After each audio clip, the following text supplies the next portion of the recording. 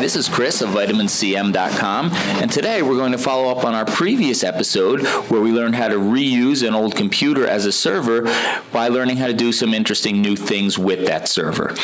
One of the first things that I want to show you how to do is be able to transfer files back and forth between your primary or desktop computer and the. In order to do this, you need to start out by allowing documents or allowing file sharing on the server. So I have Windows Explorer open here on the server, and you can see here's the C drive and some of the different folders that are on it. So the quickest, easiest way to do it, if you notice down here there's a thing called Shared Documents. I'm just going to take the C drive, click on it, and drag it down and drop it onto Shared Documents. So now if I click on Shared Documents, you'll notice it says Local Disk C, so it's shared. That means that other people can get to this drive. Now, I'm going to open up the C drive here, and on the C drive, I want to create a new folder. So I'll right-click and say New Folder, and I'm going to name this folder Backup. Okay, because I'm going to be using this to store my backup information from my other computers on the network. So if I click on the backup folder, there's nothing inside of it.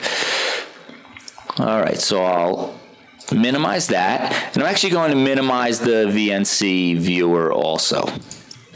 Now, on my primary computer or my desktop computer, what I need to do is open up Windows Explorer here, and I need to map to that drive on the network so that I can use it. So if you look here, these are the drives that are on my computer.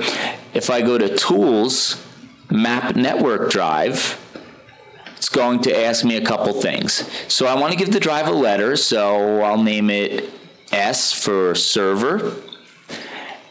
And I need to find the drive that I'm looking for. So if I click this Browse button, it goes to My Network Places, and inside of My Network Places, click Microsoft Windows Network, then click on Workgroup, and in Workgroup it will show me the other computers that are in this workgroup that I'm on. So if you notice, there's one that says Server here, and that's the server that we're looking at. And what I want to do is click on server itself. So that's really the C drive of the server. And I'll say OK. And I want to give it, and then I'll say finish.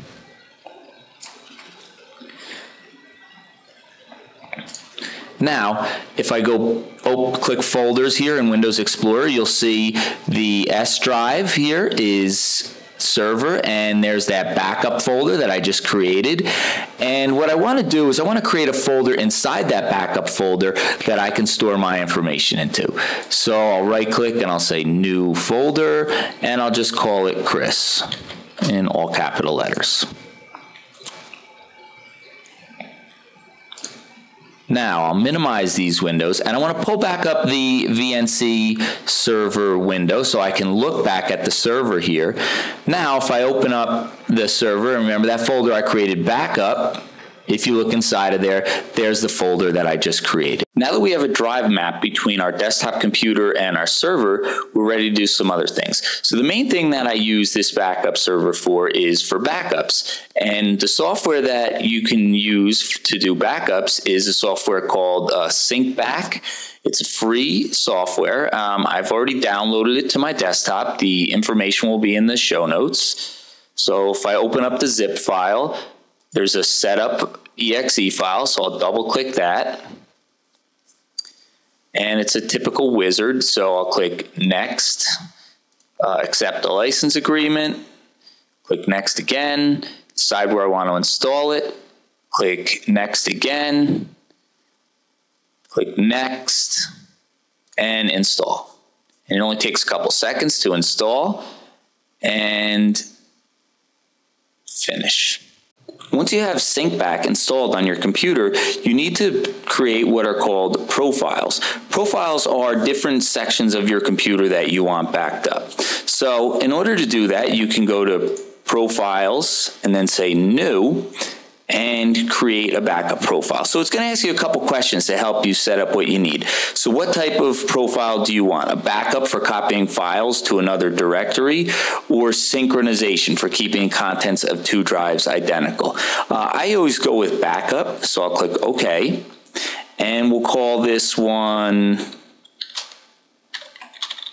eBooks, and you'll see why in a minute.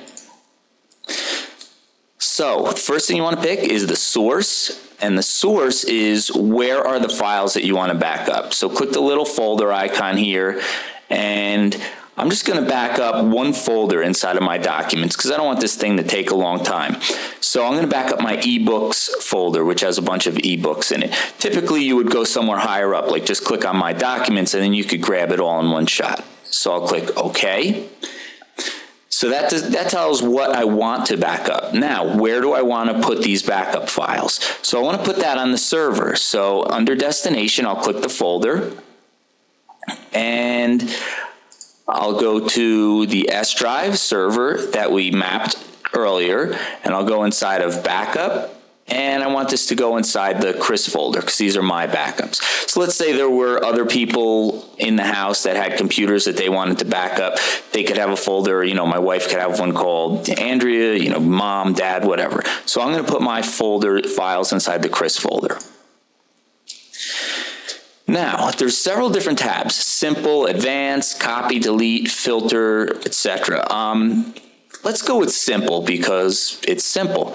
So we're going to back up the source directory files, including all its subdirectories. That's typically the option you want to go to. Like for instance, if you said My Documents, you'd want to click My Documents and you want all of the folders inside of it. And we'll click OK. And our profile is created. You can see it up here. Now, it's going to ask if you would like to perform a simulated run for this new profile. So we'll say yes. And it's telling me all the different files that are in there that have been modified, and it will be all of them because I have never run this backup before. So I'll say continue simulation. So once I have my profile created, I'll click on that profile, eBooks, and what I want to do is click Run. And this will show me all the files that it's going to back up. And again, I haven't run this ever, so it's going to show me every single file in there. And click Continue Run. Now, you notice here the result says it's running.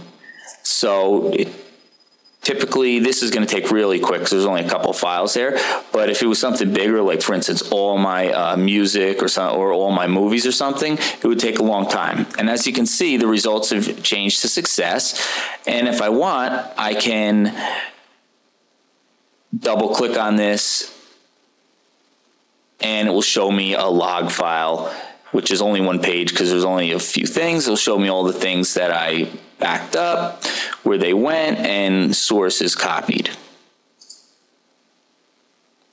Now, if I wanted to create another profiles, for instance, all of my music, I could say new. Okay, I'll give it a name like music. Say okay. The source folder would be the library folder. That's where I store my music. The destination would be the server inside the backup folder inside of Chris. So I'd say OK. Then I would click OK. And it's saved. Now, I'm not going to do a simulated run here because you already saw how it works, and this one will take a lot longer. So now you can see how you can create different profiles. And you might want to create a few different profiles. So you could say back up all your documents, back up your music, back up your registry, something like that. Or if you don't want to spend a lot of time fiddling with this, you might just go to a really high level, like everything inside of my documents, and just run that, and that would back up everything at once. That's entirely up to you.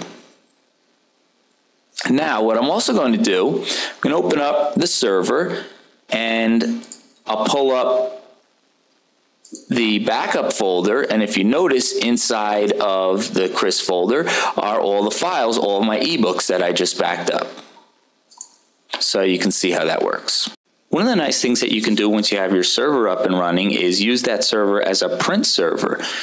So I'm going to click on the VNC window now, open up the server, and I have a printer that's hooked up to this server, so I'll click Start, Printers and Faxes, and you'll see the printer that I have hooked up there. It's an old HP printer. So if I right-click on it and I select Sharing, it says Do Not Share, then it says Share. So I'll click this one. I'll give the share a name.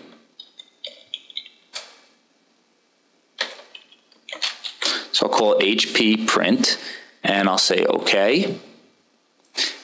And it's shared.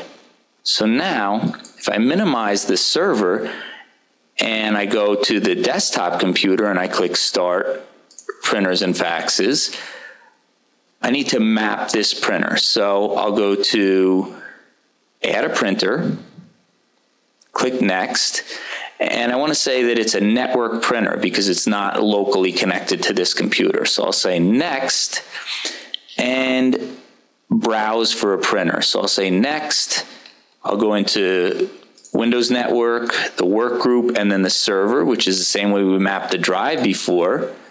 And when I click on the server, it will show me any shared printers hooked up. So I want to go to that one. I just set up HP Print, and I'll say Next. And it says you are about to connect to a printer on a server, blah, blah, blah. So yes, we want to connect to that. So say OK. And do I want to use this as a default printer? No, I don't. I want to use the printer that's hooked up to this computer as a default, but I do want to be able to use it. So I'll say Next and then Finish. So now, if you notice, I have this HP printer and it says on server. So that's the computer that it's located on. So now I can print to this. So this is nice. If you have 4 or 5 computers in the house in all different areas and you don't feel like buying a printer for every single computer and setting it up, you can just hook one printer up to the network or the server computer, and every printer in the house can map to it and print to it all at once. So not only does it save money, it saves space. So you don't have to have, 4 printers all over the house.